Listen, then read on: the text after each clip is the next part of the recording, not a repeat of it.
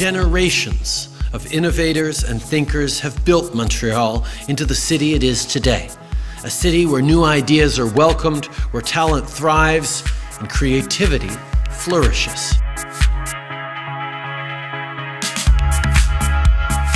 So the thing that makes Montreal special is the critical mass. It's the number of researchers in this area, especially in deep learning. Right? So deep learning and to some extent reinforcement learning, we have here a higher concentration of researchers than anywhere in the world. We believe it's the next Silicon Valley, really, between the startup activity that has really picked up in machine learning and AI, the large research labs that have now set up shop here, and the universities. All the ingredients are there, and I think the excitement is also there.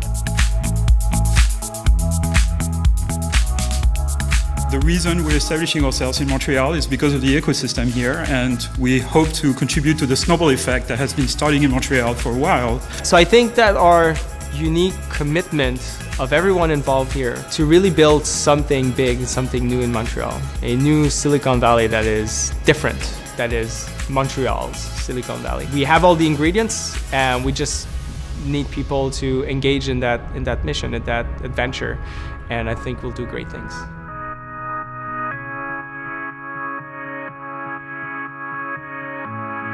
It's one of the best places where you can see industry collaborating with academia, collaborating with the government, for example, all towards a single vision of advancing artificial intelligence.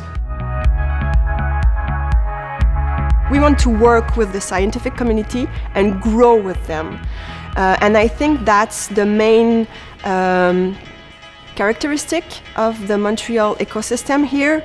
It's collaboration. The cost of developing an innovation is lower in Montreal. The quality of life is excellent. On top of that, there's this critical mass of talent in Montreal that you don't find elsewhere.